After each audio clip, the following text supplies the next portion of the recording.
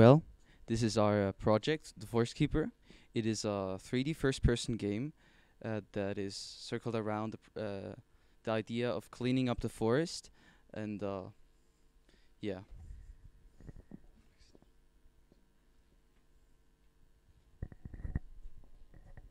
I'm Thomas, and I did most of the coding in the game and some 3D models.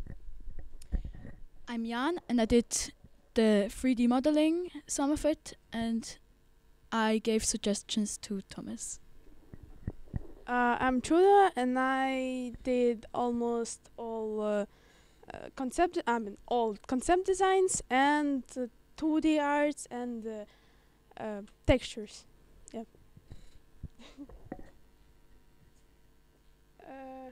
That's me. So the aim of the project was to make people aware of the pollution and the connection between actions and ecosystem, and well, have fun. What next one? That's you. Our goals were to create a forest and a first-person controller with hands, so we could collect stuff using the collection system. And we implemented a no jumping over the edge rule, where the player can't get out of the bounds.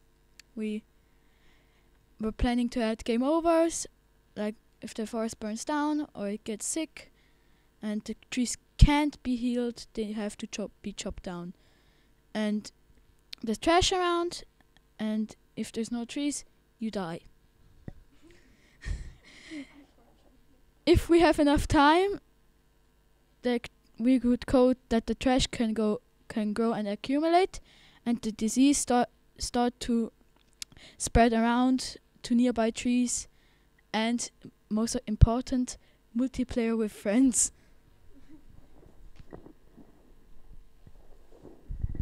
The tools we used are the game engine, Godot, an open source game engine that a lot of game developers use.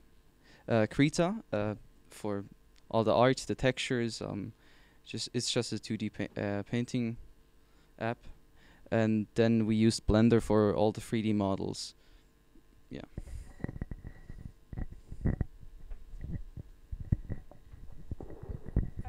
So the challenges faced were very difficult.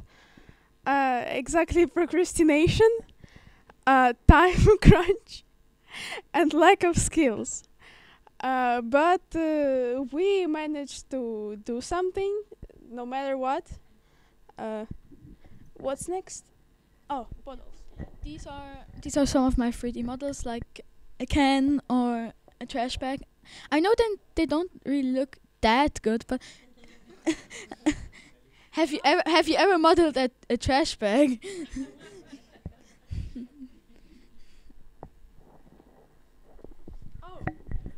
This is our mascot. Unfortunately, it is not in the game directly, but that's Le Fuchs. It is in the forest, and by idea it should have explained the controls and all this stuff. But now we just you can get a sticker. Come to me after presentation for some stickers. Oh, yeah. This was the section of all the concept art. So, this was how Jan explained, ending with the healthy forest if you keep it alive. Yeah. This when you don't care about the forest and there is too much trash, it gets sick and dies. This is fire. You can burn down the forest if you want to, but I would not recommend. And if you're a monster, then you can chop the trees down, but it will die.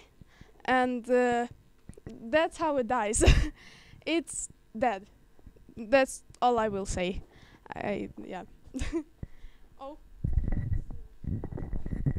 Well, this is the terrain of the map of the game. The whole map. I wanted to make a valley with like a little hill and a little pond.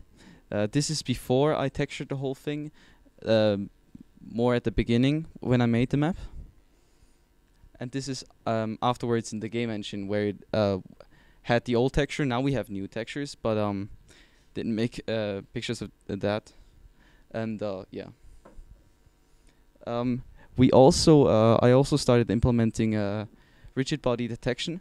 I mean, you can't really see it here, but there's like a can and a huge bottle, but yeah. And this is the console of the game engine.